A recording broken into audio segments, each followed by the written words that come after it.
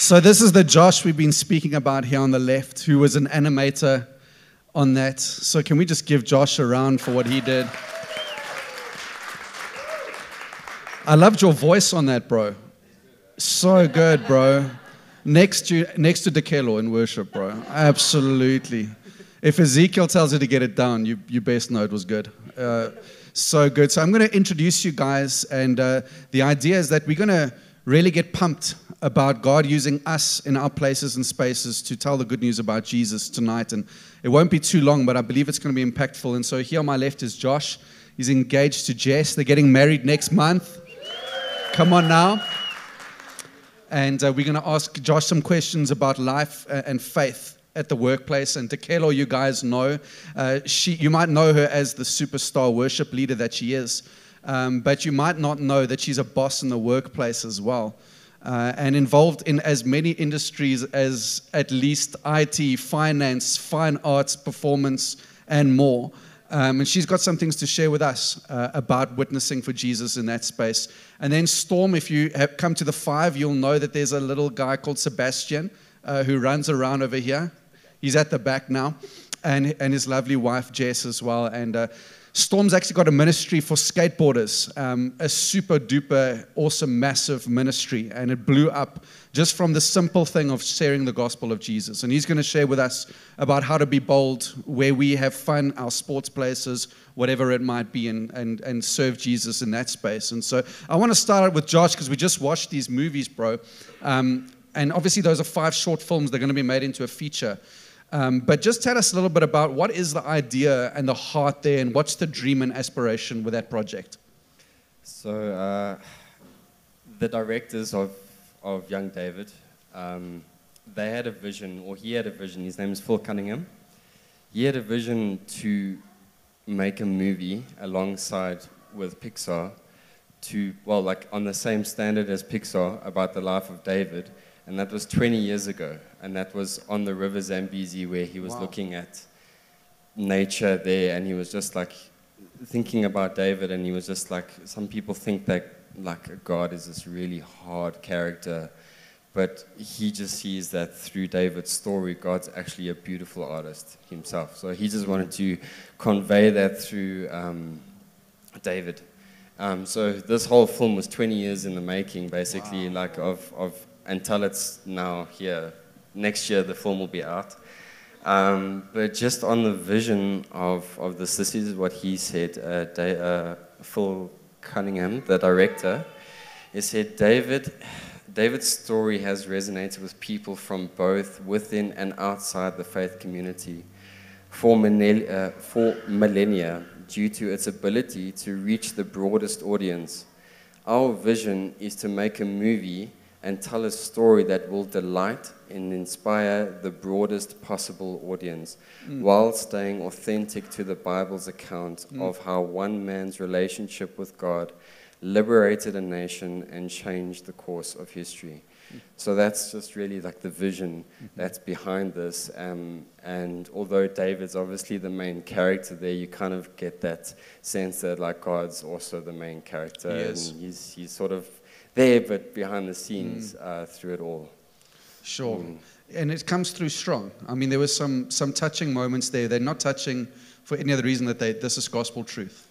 And how was it for you to be a part of this project? And just tell us a bit about that, because I know from your personal journey, you had to fight for your faith in your previous place of work, and this is kind of a dream come true for you, hey? So working for the studio, working on a project like this is a testimony in itself, almost word for word, that I prayed for years ago. So in my previous place of work, the morals were not the same, and it caused conflict. And there was some tension involved. And then I just asked God, like I've been trying to get into the studio for 5 years and I haven't been able to. And then that moment, like God had opened up each door like this. And it was, you know what, I know that I've been praying for, can I please just use the skills and the talents that I've learned and trained for in animation, can I use that on a Bible-based project? And I didn't know it existed until now. And then there I get like the double interview about saying, no, come work on us. We're making a film about David, and we want you in the exact same department that I'd been striving to get into, which was the environments. And yeah, so it's just a testimony being on this film, and yeah, it's awesome. You thought this was cool? The movie is looking so good. Amazing. So good. This is just a tease. This is just a teaser, yeah. Bro, and just tell me a little bit about your conviction about faith in the workplace and sharing Jesus there. And I know your heart pumps for that. And just tell us a little bit about your heart for that. So, this was something that I struggled with because I'm not a person that likes conflict. So if we're going to have a conversation and values differ, morals differ, I'll just avoid that completely. But it kind of got to the point where I was too convicted to stay quiet. Sure. And I'll share verses with you guys later that God put in my heart for that, and it kind of just led to the conclusion, well, you need to say something, because this is, you need to represent Jesus here, who's standing up for Jesus in this space, because if it's not you, then who? Sure. So I was kind of put into that situation, and yeah. Sure. Yeah, so I'll answer that question again a bit later, Okay. but it's basically, yeah. Super cool, bro. And I'm just going to shift over to Dekelo because representing Jesus in the workplace, not easy peasy pudding and pie. But before we, get onto that, just tell us a little bit about how you managed to work in such polar opposite industries in work and how God did that and what have you worked on and what are you working on now? Hello. Okay, for those who don't know me, I studied software development. So I've been working in the IT industry since 2009. So my role has gone on from being a developer, a data analyst, a risk analyst, a business analyst, a Power BI developer, and now I'm a platform owner within Standard Bank. I run a cross-functional team that basically from developers, UX designers, business analysts, and we build chatbots for the bank.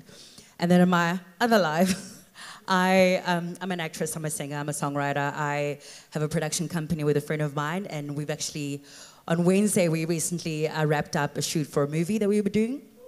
Thank you. It was tough. But we've done a couple of stuff. We did, earlier this year, we shot a pilot called Burns on Song, which has done some routes to festivals. So I've done a lot. Sorry, what's the question that you were... Just how did you possibly manage to be cultural performer as well as IT, what, slash? I think for the longest time, I always knew I wanted to be a performer. That's what I want to do. But, the performing industry is not always stable and you want to have a job and a stable income. And so I always kind of seesawed between the two of them. And then on one moment, I'll ask God, please, please, please this. And then another moment, that'll die down. And then the IT would open up. And God just gave me the peace. It doesn't have to be one or the other. Sure. In different season one serves the other. In some season one can just prosper more than the other.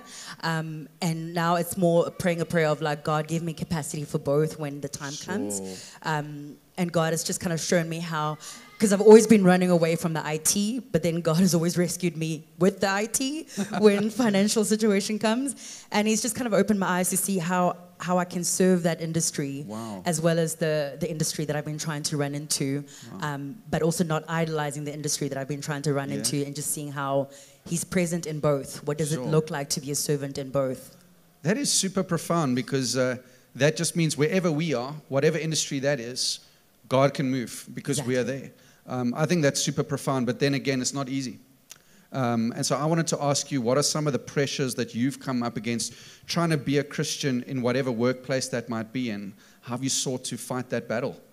So I think one of the things that similar to Josh in terms of when you think about witnessing to people, it is a bit scary. And I think my perception of sharing the gospel was arriving with the Bible. Do you know the Lord? And I guess I had, exactly. And I kind of had to what would I want to experience if I didn't know Christ in whatever space, whether it's in the entertainment space or the corporate space. And I remember hearing a quote from someone a little while ago saying that for some people, you are the only expression of Jesus they'll ever meet. That's right. And I had to kind of relook at, well, how do I present myself? How do I show up in my spaces? How do I show up when I have every right to be angry because you didn't deliver what you were supposed to deliver, and I have every right to be that, you know? And even in this past week alone, there were moments, things that happened where I could have been that boss that was like, look, you didn't step up, and Holy Spirit speaks to me in sarcasm, and he's like, yeah, but grace. Like, but God, but grace. Because there are moments where I've needed grace, right? And both corporate and entertainment, same thing, you know, where how do you show up when you're entitled to be angry? How do you show up when someone needs forgiveness? How do you show up when you're the one that's wrong? Sure. You know? Yeah. What would Jesus do, right? Is it more than just a little brand on your bracelet? But what would actually Jesus do if he was here? And so I have to always lean into Holy Spirit. I don't know right now. So either you do something or I don't know. And that's always ended up kind of working out and trusting in the mystery of just because you occupy a certain space doesn't mean you'll know everything about it. And that's why we need Jesus in those spaces. Sure. That's such a strong answer. We can all be encouraged by that. Leaning into the Holy Spirit, being a person of grace, showing up. This is all meaty stuff and not easy. But another aspect to you that is profound is your love for God and your worship of Him. But that's not just Sunday. That's not just when you've got a mic in your hand and you're singing. That's a way of life, is to worship. And how do you bring the heart of worship to the workplace? One of the scriptures in the Bible, and I always forget the location, but I'll always remember the paraphrasing Vaughn of will it. Google for us in the front Thank you, row. Vaughn. But that scripture that speaks about the works of your hand being like worship to God. And so for me, whether it's in the production space, whether I'm acting, whether I'm producing, casting people, or whether I'm in the meeting and we're doing a planning session and we're doing that, I have to do it in a way that would be honoring to God. That's even how I come prepared, how I, discipline people, how I, the expressions that come out of me. Like, sometimes people will say, oh, Jesus, and be like, you're blaspheming. Like, I remember chatting to God about, like, when something happens, I'm like, thank you, Jesus, And people always think I'm blaspheming. I'm like, that is a prayer. So if I'm in a moment and things are going wrong and the Lord comes through, I'm like, thank you, Lord Jesus. Come and on. people always think it's just like it's the expression that she's doing. And I'm like, nah, it's a prayer. So for me, I have to be intentional with my words, intentional with my attitude. I'm very passionate about connecting people to people and people to their God-given purpose. And so how I show up and how I mentor people without even trying to mentor, just in conversation. Right. Am I pointing them to a mind that's Christ-like, or am I Sure. pointing them into a mind that's not Christ-like? Because in Sure. both these spaces, I've often found myself in situations or conversations that easily sow division. Yeah, did you see so-and-so, and they did this, and da-da-da. And you can get stuck in those kind of conversations for hours. Same thing on set. That happened literally in the last week. You get stuck in that conversation, and each time, God's always said to me, when you walk away from that, what was honoring to me in that moment? So I have to be careful with how I show up with my mouth, with the things that I say, my attitude. And so while I'm not coming with the big concordance Bible, I'd like to think that I'm leaving them with something that'll point them to more of Jesus. Right. So good. So helpful and so good. You're doing discipleship one-on-one, the Jesus way, woman at the well vibes. You're doing that day on day, just without the big heavy Christianese and the Christian ways, but just leading them. I think that is super helpful. And then we're also going to hear from Stormy over here. Because Storm, as you know, as I said, he's got a big ministry with the skateboarders. And I wanted to know, where did the penny drop? Where did the click happen? Where did the light bulb happen? I see our light bulb went off. We can switch it on if we want, but it works for my analogy. Oh, praise the Lord. It's not just a saying, it's a prayer. Where did the light bulb click for you in terms of faith, my fun? These two have got to come together. Sure. So when I started skateboarding, I also came to know Jesus around the same time. It was when I was 14 years old. And the deeper my passion for skateboarding grew, because I left the skate park to go to church every Sunday, that intimacy and that love for God grew. And the more he started to change me, the more it became my passion to see that change in someone else. Sure. And it wasn't always easy in skateboarding, but I always wanted to take that to my fellow brothers because that was my area that I spent most of my time in. So why not?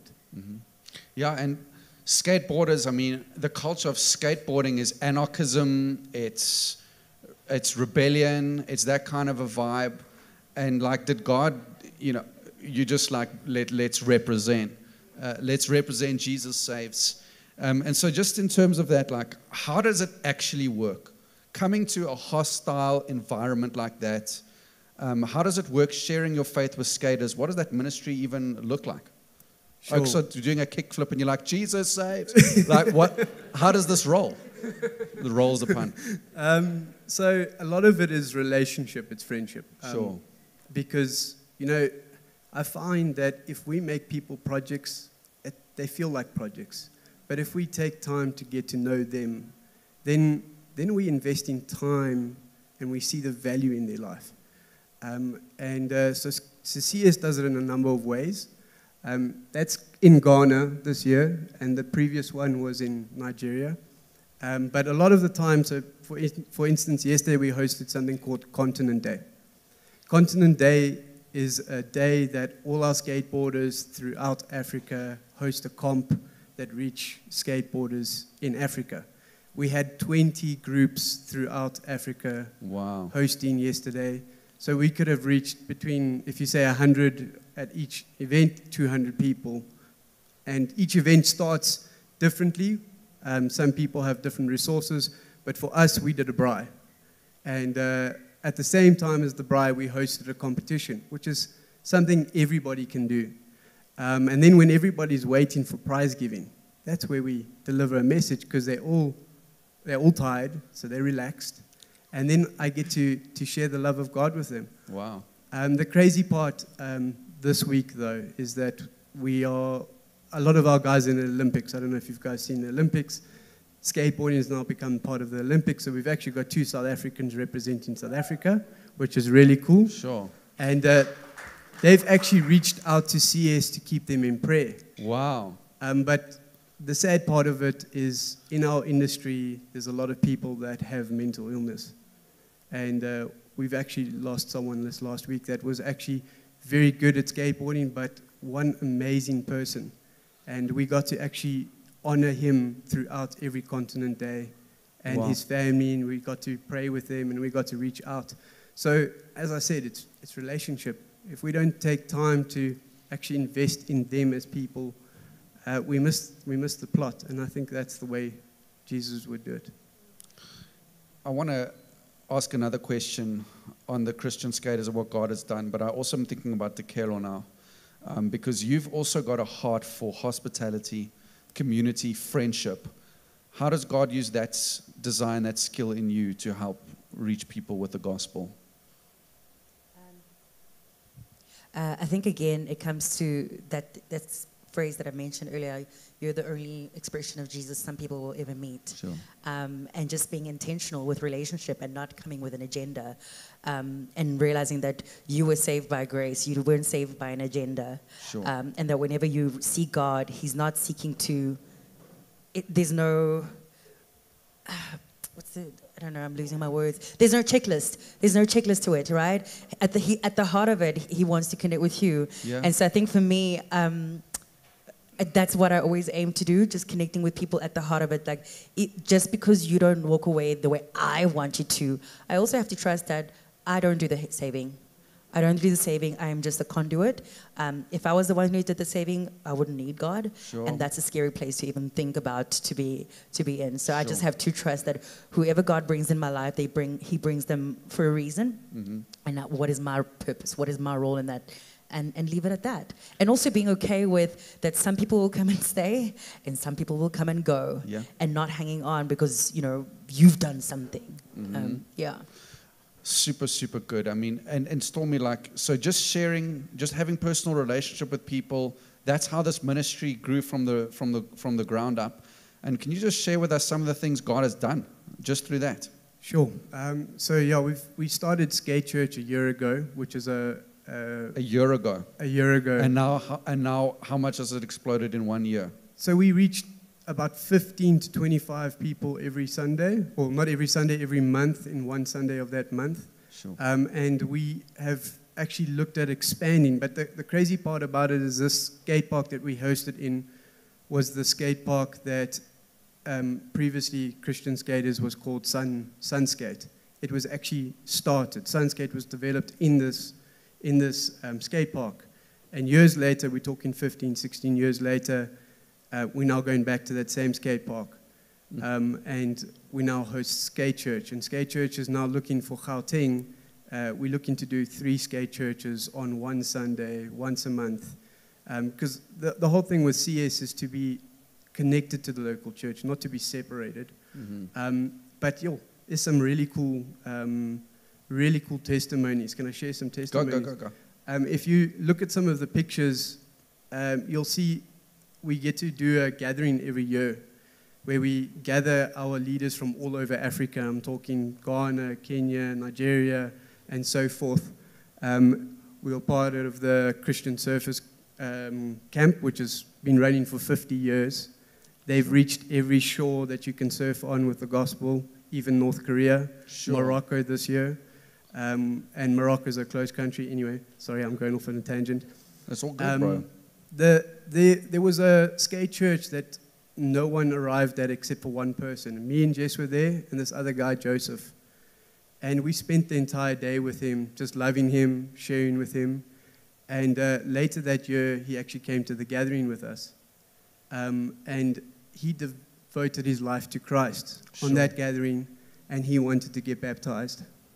And you'll see the joy that he found was the joy of the Lord on that day. And it brings me to tears because, who am I?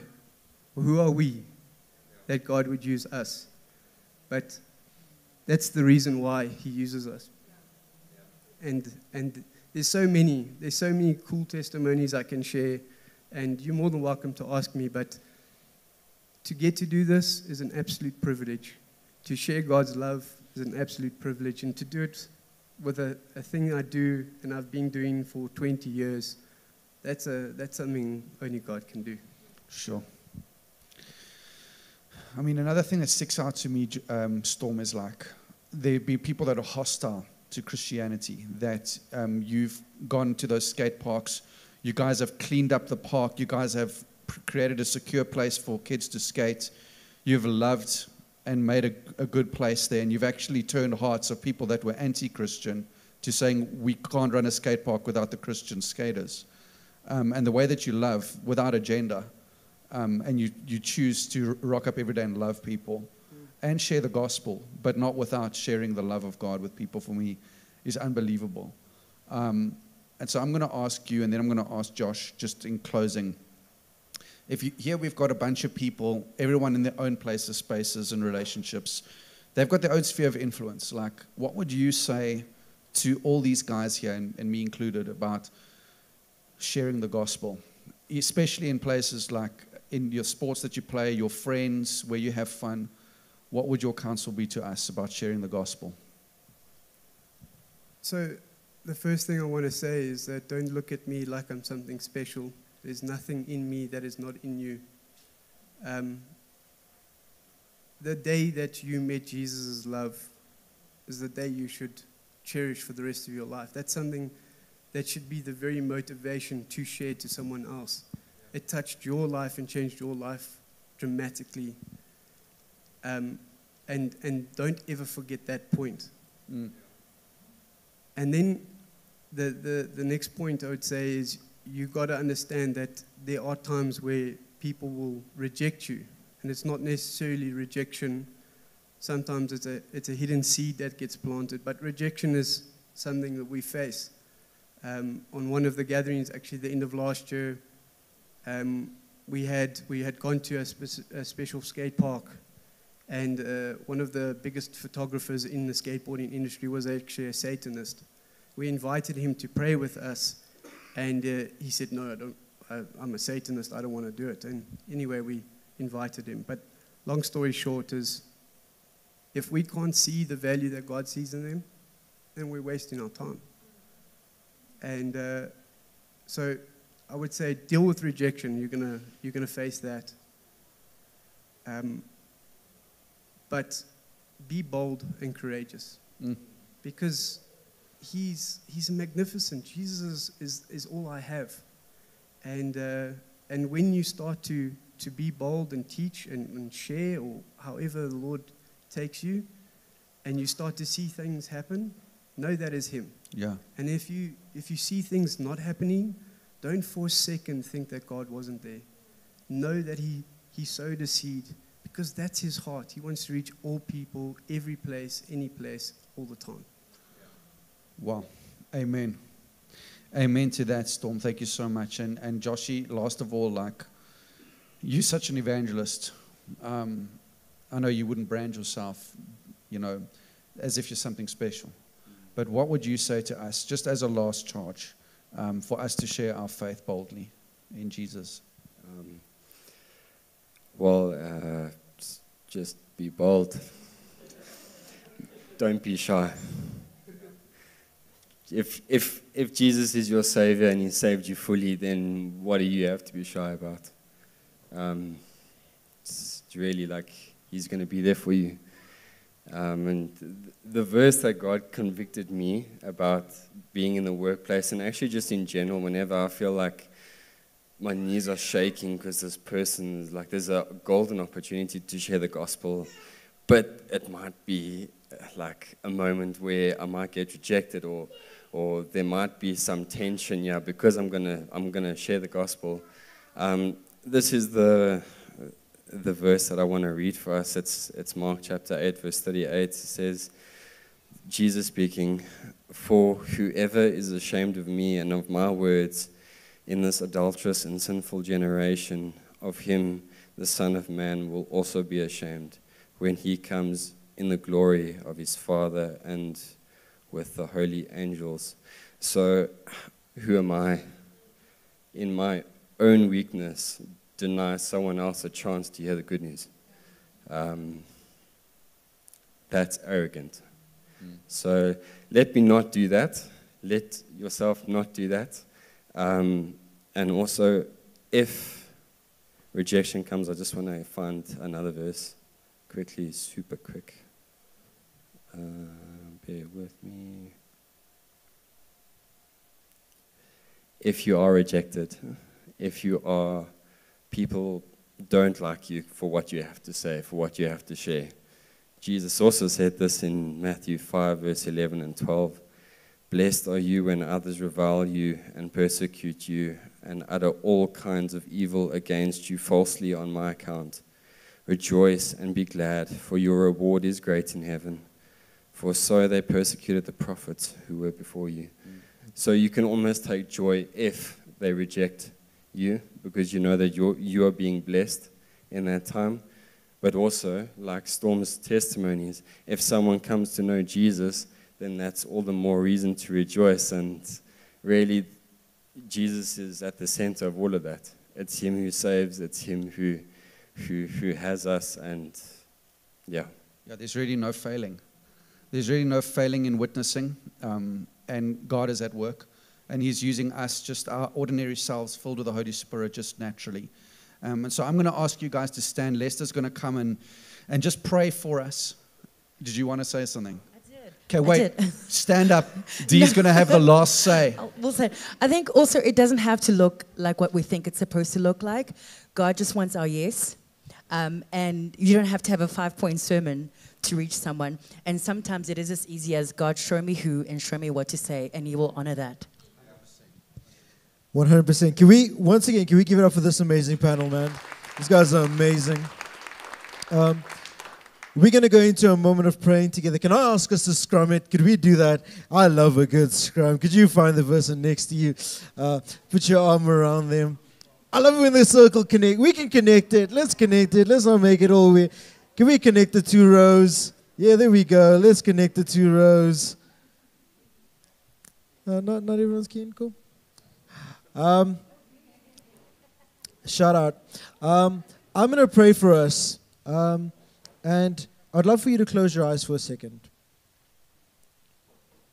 And I just want to encourage us, in a moment like this, we might be sitting there standing, thinking to ourselves, man, that's so cool, God. I so love how you're using those guys on stage. But God, it could never be me. But I want you to remind you that the family you're in, the workplace you're in, the community around you is all part of God's unique design. That God has so uniquely positioned you to be the salt and the light of the world. That God is not going to use anyone else because He's positioned you there for such a time as this. I know that these may seem like Christian buzzwords, but no, these are truths that God is calling us to today. So I don't want you to walk out this space today believing the lie that you're not good enough. That you've got a story of how you've trusted God. You've got challenges that you're still hoping and believing Him. That's all that God is using and molding you. How do we overcome the evil one? By the blood of the Lamb and the word of our testimony. There's so much power and there's so much truth in your testimony. So never discount yourself because God has never done that to you. So let's pray together. Father God, I thank you so much for, God, firstly, we want to honor the people on stage today, God. Just to see them step out in faith and just to see how you are drawing people to yourself. Thank you, God, that you've never stopped being in the business of calling people home. And if, God, if you're not done with that, then we've still got a mission, we've still got a call. And God, here we are as your people. God, we want to be counted as those who would be sent out. God, we don't want to be people that just consume and consistently hear over and over again how good you are. But we want to be people that are filled up by your goodness. But we want to be people that dispense your love, your grace, and your mercy to those around us. God, you've put us in unique spaces. You've placed us in unique relationships. And God, like our vision for the year, God, we want to tell the world about your goodness. God, may we never become complacent to that, God. May we never be too busy for that. God, would you rock our agendas? God, would you step in the way? God, would you lead us? Holy Spirit, what a beautiful gift you are to us. Thank you that when we don't have the words, that you'll empower us. When we don't feel like it, God, thank you that we have everything that we need in you. So, God, I pray for everyone in this room, God. I pray for divine, favorable opportunities this week. That, God, you would show us opportunities to love people, to share who you are, to dispense your mercy and your kindness. God, may it be for your glory. May it be for your good. God, we don't want to see spaces filled up. We want to see heaven populated for your kingdom, God. So here we are, Lord. Send us for your glory and for the good of all those around us. We pray these things in the powerful, matchless name that is Jesus. And everyone said, amen. One more time with a little bit more gusto. Everyone said, amen.